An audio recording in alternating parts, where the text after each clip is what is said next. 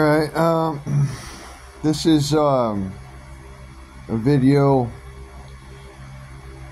for those of you who had your eyes open back in 1998. I'm not sure if it was General Westmoreland, or it was John C. Hammer, or it was I'm really not sure who it was, and I can't find the video online, which is what's really making it so I have to say something about this, because I have this memory that just it does not fucking quit, and a lot of you know this to be true.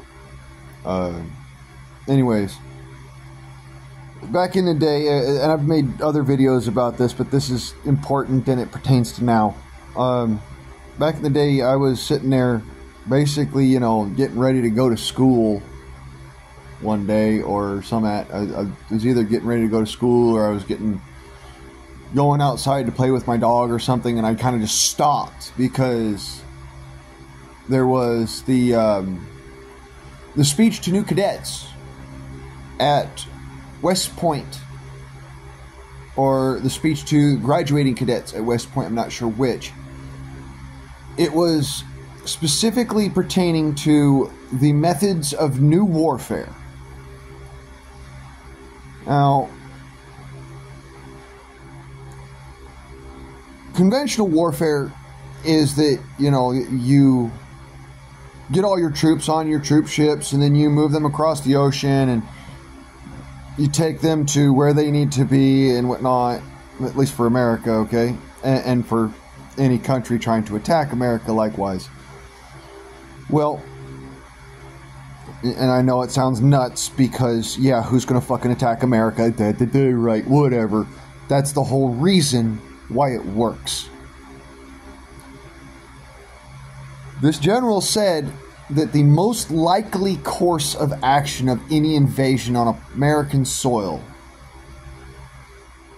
from a belligerent country would be for them to send their special forces as tourists and as refugees. And once they are in the United States, they would migrate to their specific tasked locations, procure weaponry, however they do so, weapons through making their own, purchasing them illicitly, what have you. And then they would take certain specific key infrastructure before the United States has a chance to respond. Once that key infrastructure has been taken, then that belligerent country would exercise standard procedure to move general forces into place. Now, the reason why I'm saying this is, again, how many times have we heard about the Chinese coming over the border, just coming to our country, immigrating here, whatever? How many times have we heard about the Middle East folks coming across the border, whether legally or illegally? And just to be fair, I'm not pointing out that every single one of them is. I'm saying that there's a good chance that a lot of them are.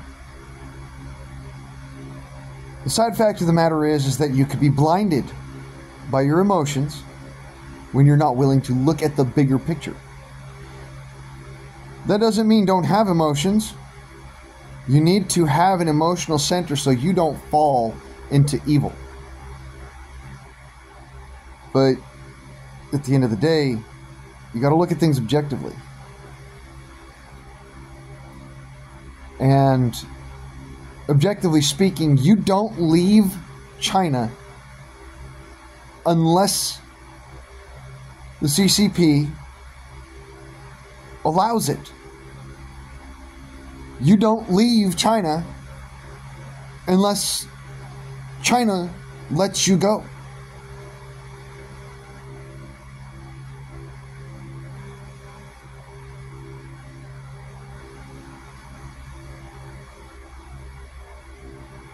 This is what keeps on giving me this bother. Like, every single time I turn around, it's like, look, guys, they're here. Yeah, we're seeing, you know, folks who are dual citizenship Mexican coming across the border, but that's normal. That's always fucking happened. That's happened for decades. But there is footage. It's no longer just a speculation or an observation by me. There is footage on the internet, or at least there was, of United States Border Patrol taking custody of Chinese individuals coming across the California border. Yours truly was down on the California border the last time I made that video.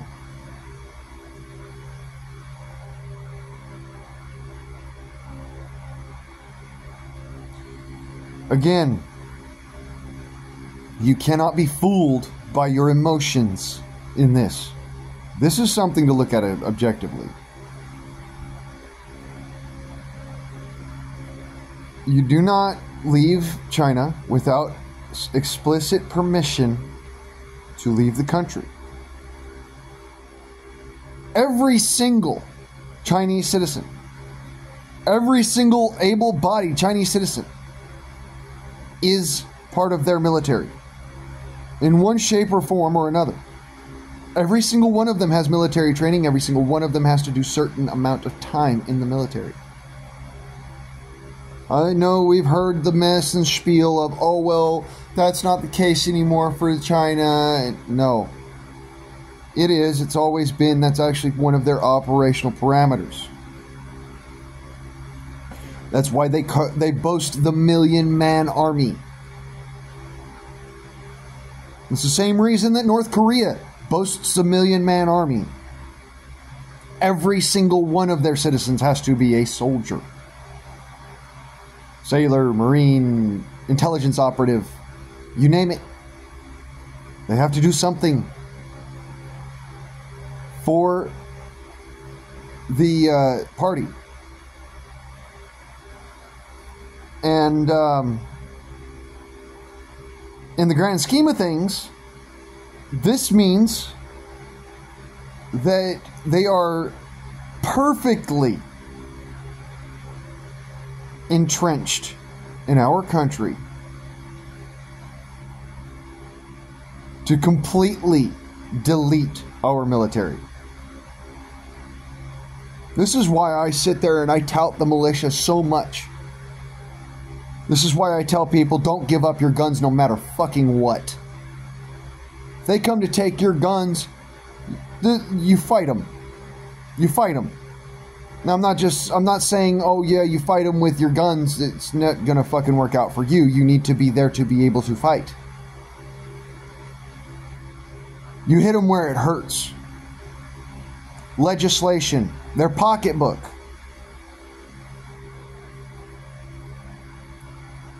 They're recruiting.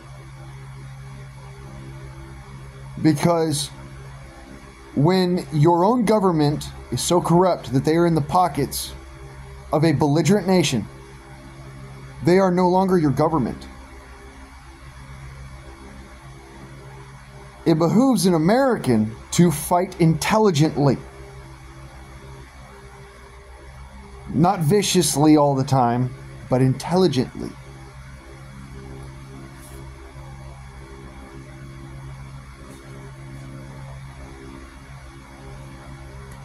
And I do so quote from my little pocket constitution here on education. Educating the people. A well-instructed people alone can be permanently a free people. James Madison. A primary object should be the education of our youth in the science of government, In a republic, what species of knowledge can be equally important? And what duty more pressing than communicating it to those who are to be the future guardians of the liberties of this country? That's General George Washington. Or sorry, no, he was a president at that point in time. Anyways, I know of no safe depositor of the ultimate powers of a society, but the people themselves. And if we think them not enlightened enough to exercise their control with a wholesome discretion, the remedy is not to take it from them, but to inform their discretion by education. This is the true corrective of abuses of constitutional power. Thomas Jefferson. Another one from Thomas Jefferson. Say, whether peace is preserved by giving energy to the government or information to the people. This last is most certain and most legitimate engine of government. Educate and inform the whole mass of the people. Enable them to see it is in their interests to preserve peace and order, that they will preserve them. And it requires no very high degree of education to convince them of this. They are their only sure reliance for the preservation of our liberty.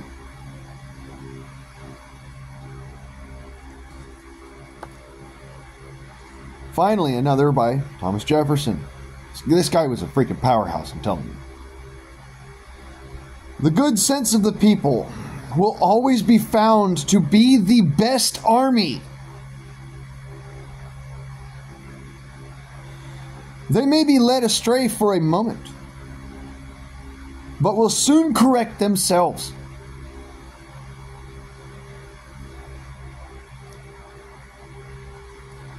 Education, ladies and gentlemen. Educate yourselves, because what is coming is a lot worse than anyone could ever tell you on the internet.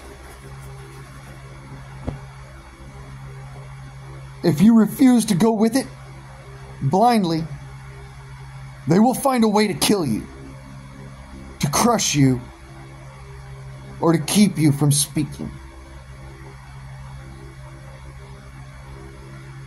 to keep you from being. So I will quote my own quote here that I spoke in a court of law to dispel the beliefs of a specific judge who was a bit of a lefty before I talked to him about it. Your Honor, heaven and hell are right here on earth. It is what you make of it. By your own deeds and actions, by your own will and your own virtue.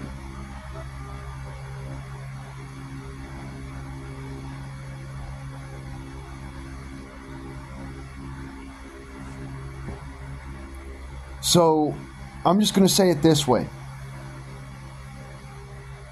Arm yourselves, armor yourselves.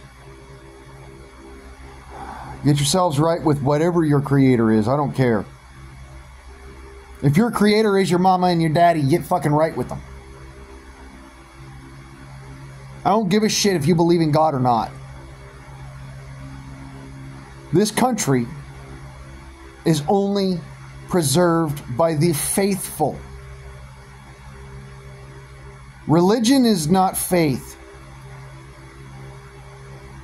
It needs faith, but it is not faith.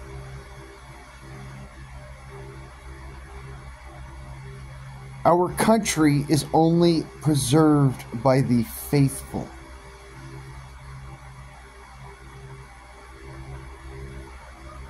So,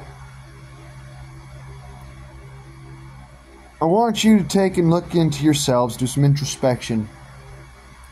I don't care what your political leanings are. Because trust me, we don't fucking agree. I guarantee you we don't agree. Right, left, it doesn't matter. I'm an independent. We don't agree. What we can agree on is liberty. The right to make our own choices. The right to go our own way. Choose our own path. We can all agree on that.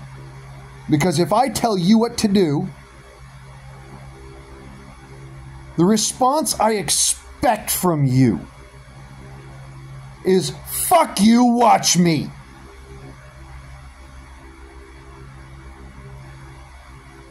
Not some bullshit of, oh yeah, sure, that's a good idea. Or, oh yeah, sure, I'll just do whatever you say, sir. No. Think about it first. If I'm saying good sense to you, then good. Be on that level. If I'm not,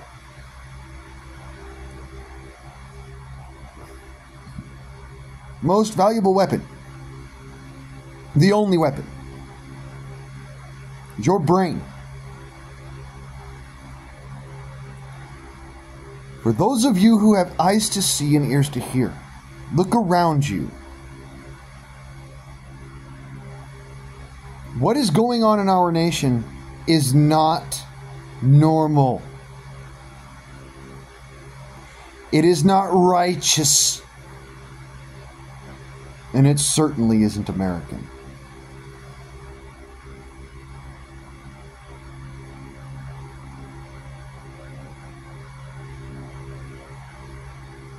In the words of the general that I watched all those years ago speak that speech, the only preservation against a force so cunning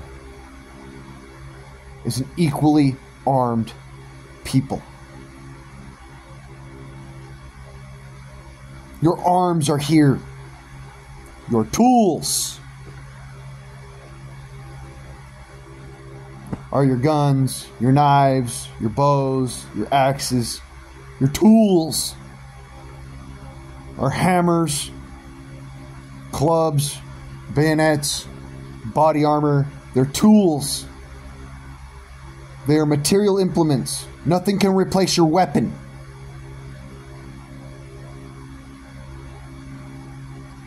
So, I thought it was General Westmoreland. I'm probably wrong about that. I don't know anymore. It has been so many years, and at the time, I was on psychotropic medications because my family thought I was psychotic, crazy, because I was saying, no, this is real. This is something we need to pay attention to. Don't look away. Don't turn the channel. No, I'm turning it back. That's wrong. You don't do that. Listen to these people. They're telling you the truth. And nobody listened. In fact, they threw me in a fucking psych ward for saying it.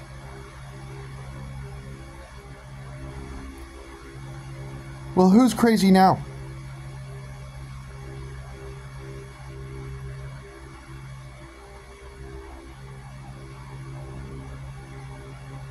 This is what I mean by have a memory, gentlemen. This is what I mean by never forget. I'm not talking about the towers. I'm talking about everything that has happened. Every little bit that tells you what is going on today.